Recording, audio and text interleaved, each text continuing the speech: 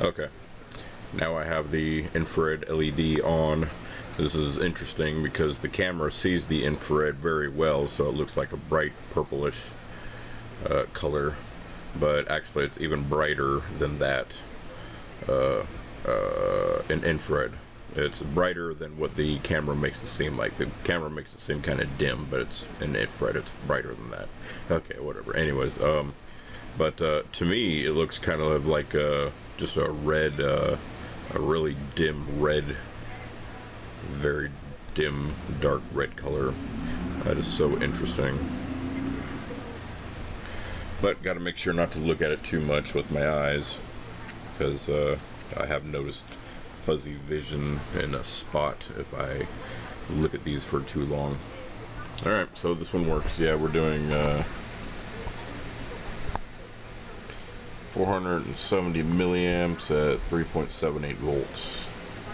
So I'm running them at a little bit less amperage than they normally would run, or normally can run, or they say that they can run just to be safe. Alright, there we go. So I'll show you more about this later. That thing is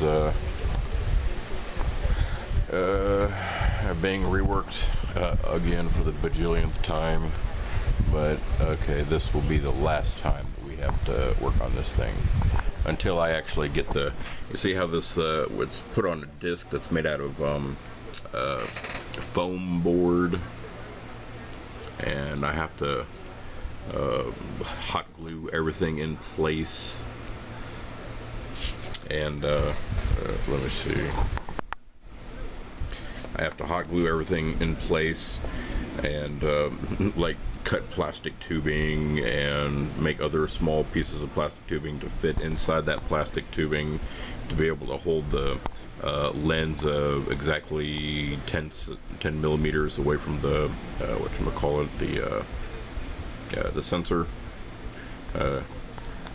Instead of having to do all that, I'm thinking about getting a 3D printer sometime in the future.